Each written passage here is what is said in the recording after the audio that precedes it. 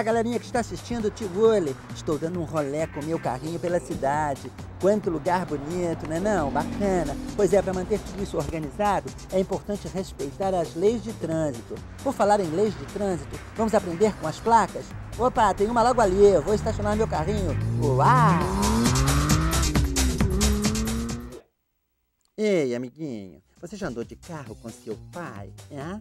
E de ônibus, já andou também? Ah, então com certeza já viu a placa de hoje muitas vezes. Olha pra ela. Vermelhinho. Você sabe o que isso significa? O que ela significa, amiguinho? Hã? Parada obrigatória. Muito bem! Significa que tem que parar antes de continuar. Pare, olhe para os lados e aí sim, continue. Todo cidadão tem o dever de conhecer, proteger, respeitar e obedecer a sinalização de trânsito.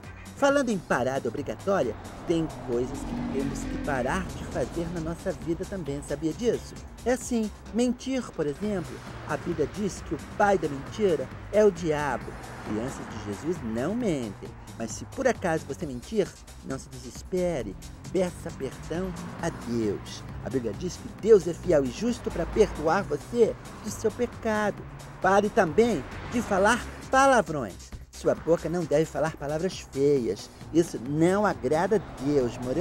E a desobediência, hein? Pode ir parando com isso também. Se você não obedece seu pai e sua mamãe que você vê todos os dias, como vai obedecer a Deus que não vê? Hã?